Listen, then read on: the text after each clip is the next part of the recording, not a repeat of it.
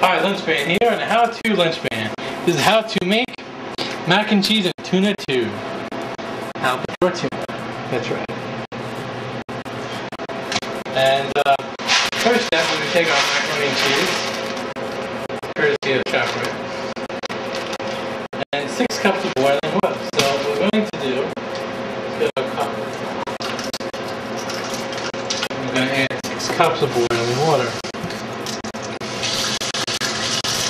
We'll make it hot, so helps the stove out a little bit, makes it a little bit easier there.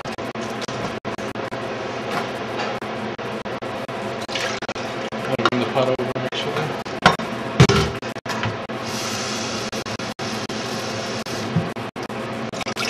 Two.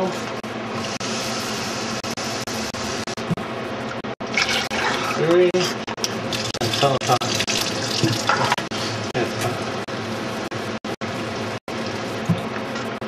4.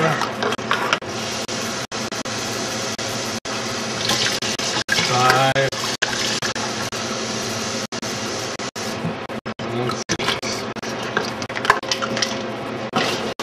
See the steam coming out of this?